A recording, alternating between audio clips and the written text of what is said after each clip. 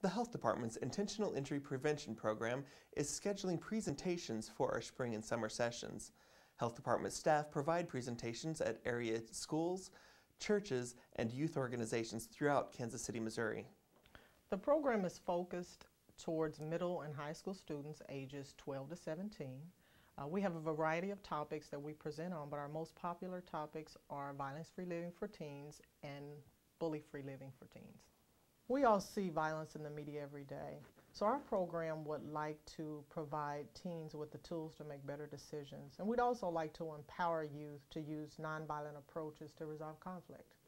For more information on the Intentional Injury Prevention Program or to schedule a presentation, call 816-513-6217.